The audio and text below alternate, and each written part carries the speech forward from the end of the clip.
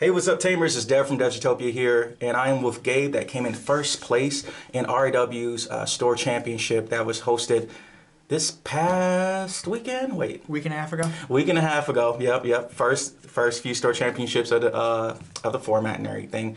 But he came in first place with security control. Security control is not dead, and here's Gabe with his own list and everything to tell you. All right. Yeah.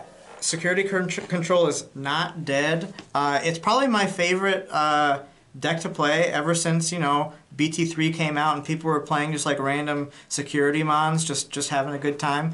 I mean, it's definitely evolved a lot since then, and it always evolves depending on what decks are in the meta. And you'll definitely see in this list that there were some decisions that I made that were specifically because of what I expected was going to be at the event.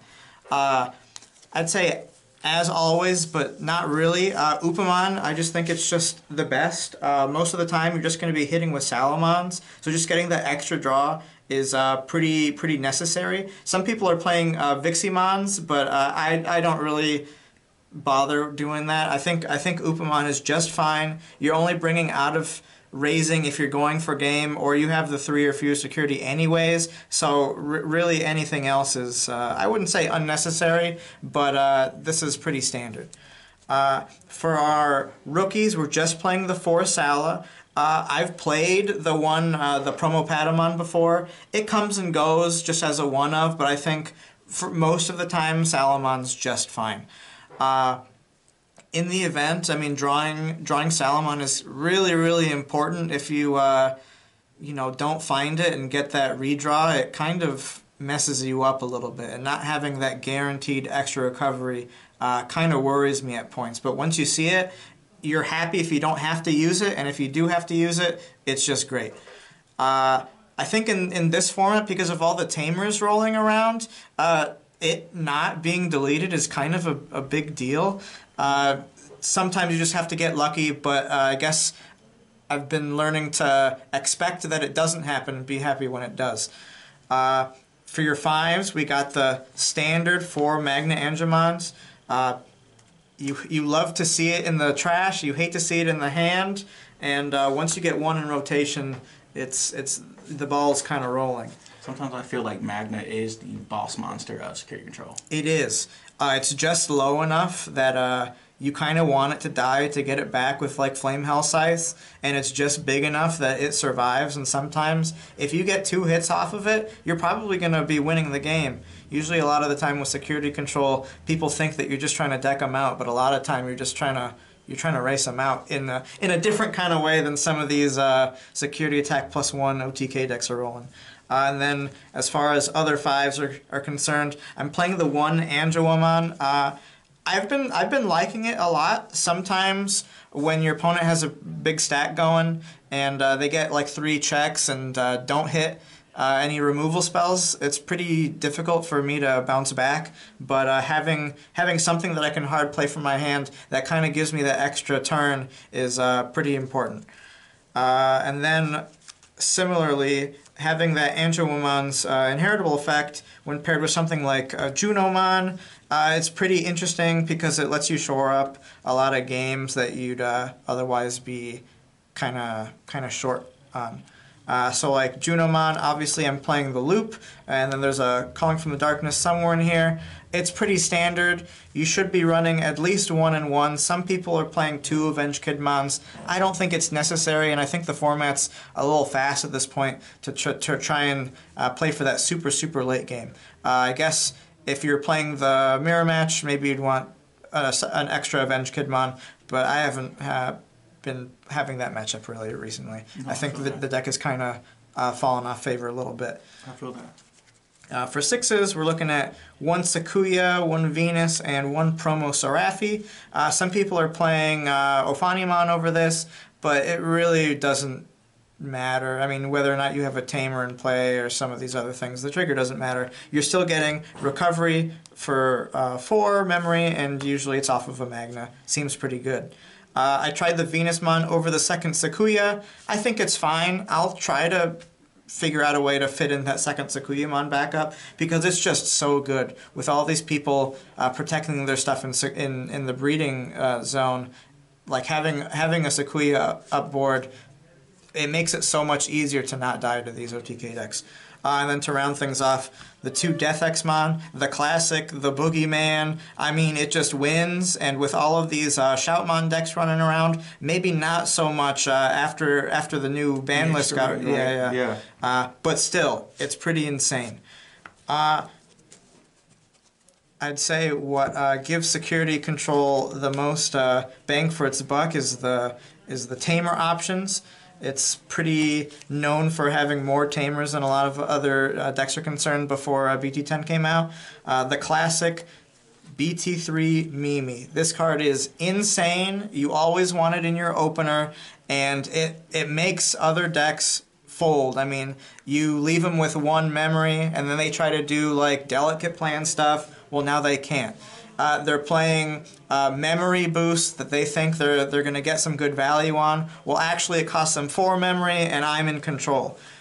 Mimi, as well as these guys, the purple Kari, just makes it impossible for your opponent to be able to play their turns as normal, and it just pushes stuff back in a way that I think it's necessary for the format.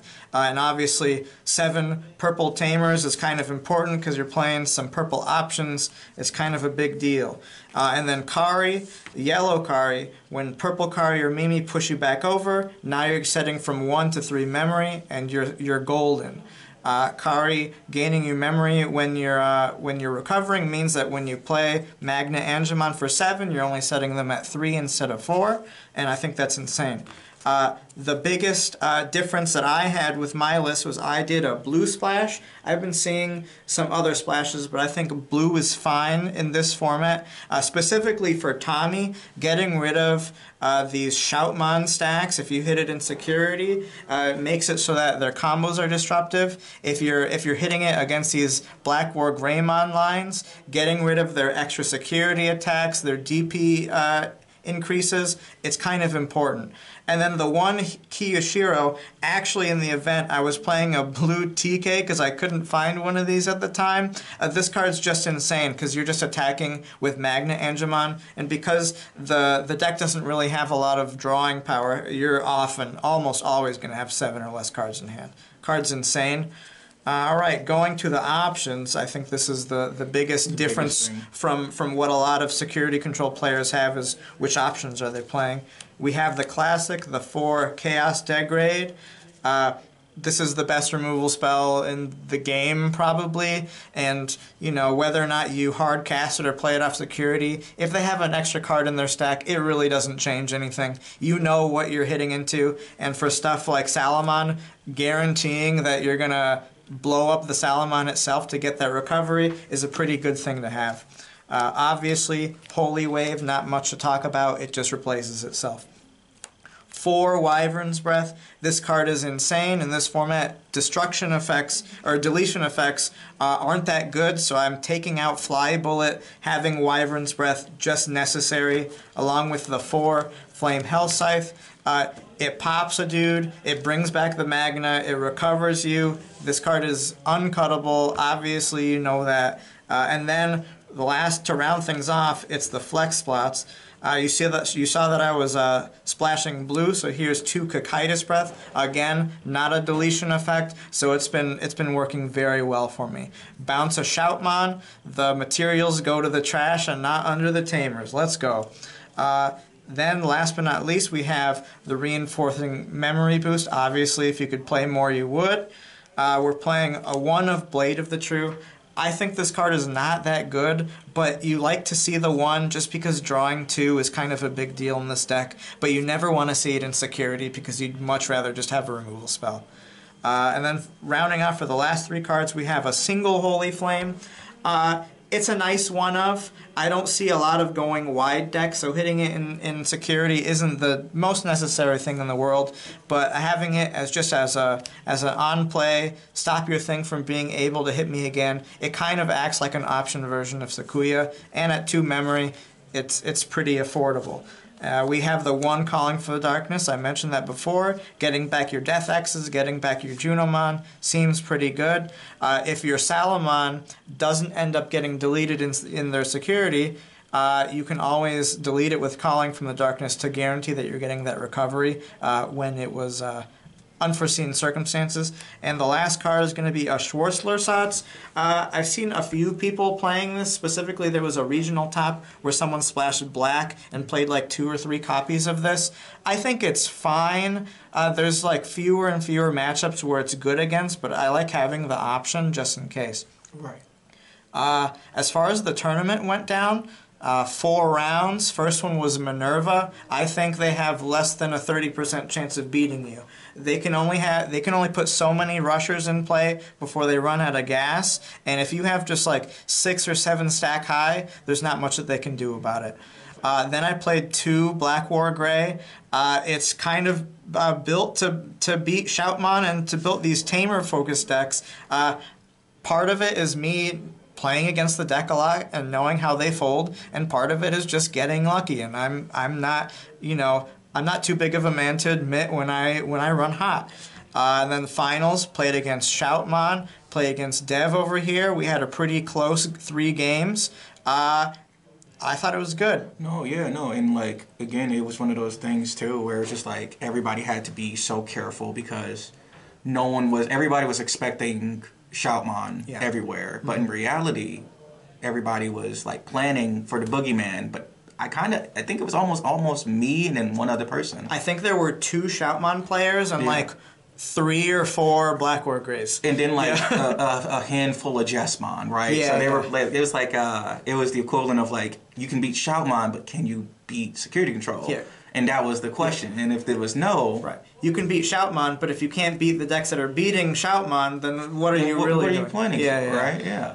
But no, yeah, thanks again, Gabe, and everything for just being on the channel and everything. And congratulations again for securing your invite to Nats. Thank you very much. It's good to be here. I'll be playing Security Control until the end of time, until they say ban Flame Hellscythe, ban Magnet Angemon. They're getting close. They only limited, Calling. That's it. You're only playing one anyways. Yeah. Purple didn't care. All right, thank you very much for having me. No problem. Peace out, guys. Hope you liked the video. Please subscribe. It helps a lot. All right, bye.